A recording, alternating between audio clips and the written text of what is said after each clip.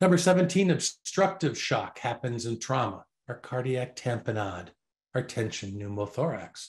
And tension pneumothorax involves the lung, but don't forget, tension pneumothorax creates a circulatory problem. We collapse that lung, we put pressure in the chest cavity. We're taking our inferior vena cava and saying, yeah, you're not bringing blood back. That's not good. And it's a big circulatory issue, right?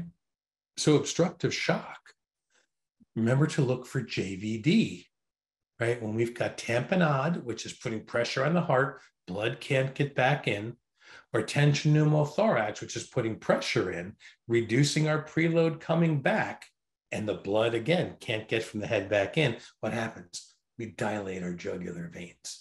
So you got a trauma patient, they have difficulty breathing, or maybe their blood pressures is tanking, and you see JVD, and you're looking for some type of obstructive shock usually.